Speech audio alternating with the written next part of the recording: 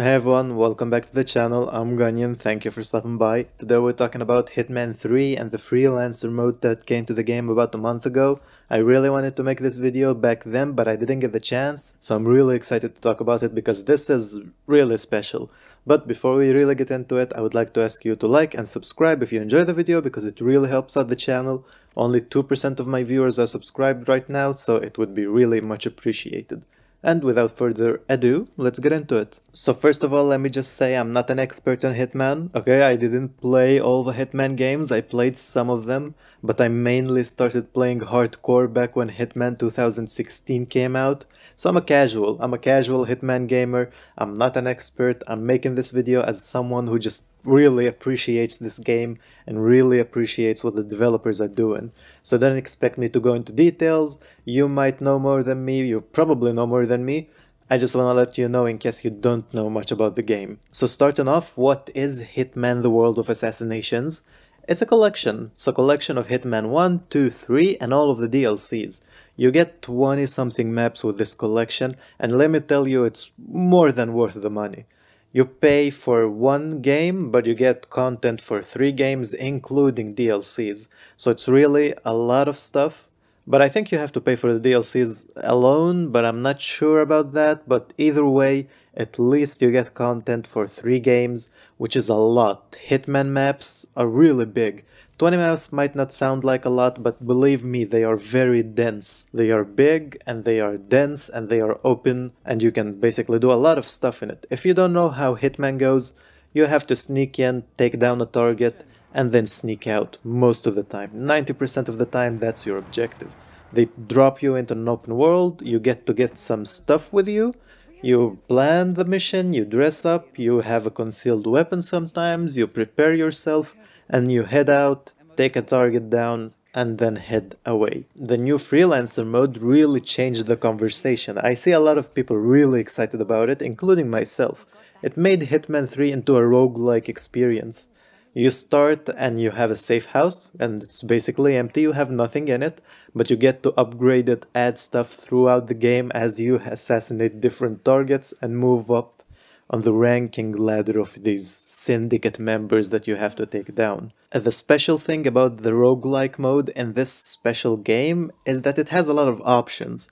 So most of the time roguelikes are really fun to play. For example, I played the roguelike mode in Far Cry. I really enjoyed it. If you want to hear about that, I made a video about it, it will be linked. But still, even though I enjoyed it, it kinda got repetitive after a while because there's only a limited amount of things to do. But here in Hitman, because there's just such a big variety of locations and options to take down targets and equipment to use to take down these targets, it basically never gets old. When you go into a mission, there's so many variables that every mission feels different. And you get a nice award for it. You get a customization item, you get a new weapon, you get a new outfit, you get to upgrade your safe house. Every mission gives you a different reward and they're all worthwhile. They all make a visual effect, a visual difference, and a different playstyle too. It really is a special game mode. I love how it makes you explore every different location in the game, but there's one little nitpick that I have, and it's that if you didn't play the game before, this mode is gonna be really hard for you to get into. I didn't play Hitman 3 until the Freelancer mode came out. I played 1 and 2. So I went into Freelancer with a lot of knowledge of the first 2 kind of maps from the first 2 games, but I had zero knowledge of Hitman 3 levels. And when I first started playing it, it was hard as balls to do anything in it. It was just too big, too many people, too many variables, and I just basically got lost and I lost the mission multiple times. Every time I had a Hitman 3 map, I lost. But when I played the maps, when I played the story, and then went back to Freelancer, it got a lot better. By then I knew the maps, I know what I'm supposed to do, I know how they play out most of the time, so it makes it a lot more fun. And because it's a roguelike, it adds all those different variables and they keep it fresh, basically. And I really think that making this video about this specific game is really important right now because we don't have a lot of games like this. Most of the games that I play or I see are either open world games, shooter games, or roguelike games or indie games. There isn't a lot of different variety in the gaming landscape nowadays. Of course, different open world games play differently, have different mechanics, but they're still open world. Even Elden Ring and God of War, I've seen that before. I played Dark Souls, so I know what Elden Ring is. I played God of War before, so I know what that is. But Hitman, there's not much like it. If there is any, anyway, there isn't much like Hitman 3, or Hitman the World of Assassinations, I should say. It's a very unique gameplay style, a very unique idea. It's a lot more serious than other games, and the stealth is really well implemented. If you've been having trouble with stealth in recent Assassin's Creed games, this game is for you. The stealth in it is really fun. You have so many options, both stealth-wise and combat-wise, but I want to point out that the combat and the shooting aren't that fleshed out, but I'm okay with it because that's not the focus of the game. The game is a very much a stealth game, so I do expect imperfect shooting feel, and it won't be as good as, let's say, Outriders or something. Visually, the game is really good looking, you can see it in the gameplay right now. All the maps that are from Hitman 1 and 2 got updated into Hitman 3 levels of visuals. They added more details, changed the NPCs around, made them more visually appealing, and they updated it to match that 2020 style that we have right now. So all the maps look great, even the old ones, and the new ones look amazing. The Dubai level, the Berlin level, they all look really stunning. I don't know if they have ray tracing or not, but it does look amazing. The visuals are just mind-blowing.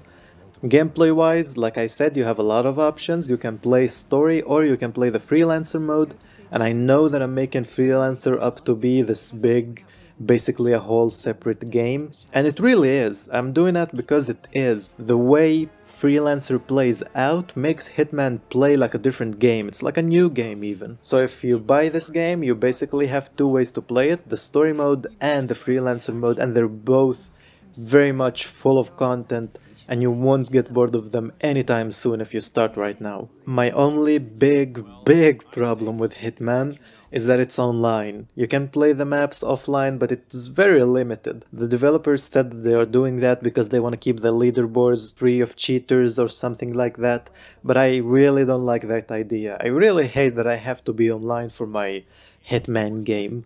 I don't think it's okay to do that. I don't think it will be fun for anyone when the servers go down in 10 years from now, but hopefully until then they updated. You know, that's the one thing that's okay with live service games, is that there's always the chance to get that update that changes it. But as of right now, without this future maybe coming, maybe not update, the game is always online.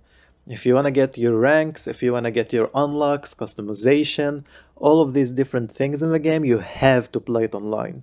You cannot play it offline because you get no rewards then. You just play the most basic version of every map. So that's my big problem with it, but I guess in this age, most people are okay with that. Me personally, I'm not okay with it, and it really pisses me off, but the game is still okay, it's still fun, so I put up with it. But if you are personally the type of person who doesn't get annoyed from this, then good for you, there's no bad things about this game. You really should give it a shot, because other than this online problem, I don't see any faults with the game. Unless you are not the kind of person who likes stealth, but that's a personal opinion, you know, if you don't like stealth, I don't think that's a problem with the game. It's just a personal opinion, so this game won't be good for you, but it still has the options for combat and for fun. So, like I said in the beginning, I'm no expert on Hitman. I'm just here as a fan, as a person who loves to play this game because it really is special. It's different than anything else on the market right now. I really think you should try it if you've been starved for some new stuff, for some new way to play, for something that you're not used to. You should really try out this game. If you're bored of open worlds, FPS shooters, anything of that kind, give Hitman a shot. I really think you won't regret it. And you're paying very little money for a very big amount of content. Each of these maps, like I said, is very detailed, very fun, and you're gonna have a good time with it. But other than that, it's all I had to say for Hitman. And now on a more personal note, the channel didn't get many updates lately. I know that, it's because I'm in the middle of exam season. I apologize, but it should be ending in less than a month. and hopefully then I can get back to normal, upload more videos, have more fun. So let me know what you want to hear about by then. Let me know what games you're interested in. I made videos of Destiny, Borderlands, Far Cry, Horizon, so if you're interested in any game, I'm sure you can find something on the channel, and let me know what you would like to see on the channel in the future. But as usual, thank you for watching this video, I really do appreciate it. Like I said, if you enjoyed it, like, subscribe, share it, whatever you wanna do the YouTube stuff. It is really very much appreciated. And other than that, have a nice day.